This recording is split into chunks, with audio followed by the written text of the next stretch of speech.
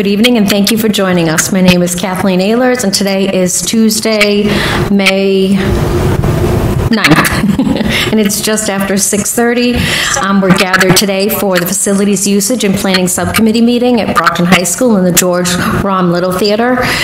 First up on the agenda, I'll establish a quorum first. Mr. Homer? Here. Mr. Rodriguez? Here. Ms. Azak? Here. And Kathy Ehlers, I'm here as well.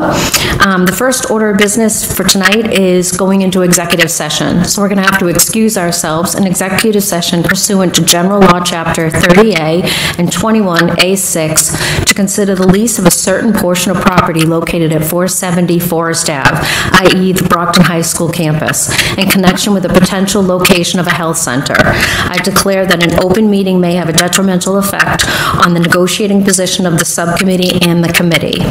I need to take a roll call for a motion to leave for executive session. Mr. Homer? Do you need a form of a motion for? To make, all right, so make a motion to go into executive session. Correct. As stated. Okay. Second. Thank you. And now I need a roll call vote. Mr. Homer? Yes. Mr. Rodriguez? Yes. Ms. Azak? Yes. And I vote yes as well. And we will not be returning to this, but we will be coming back at 7:30 for the special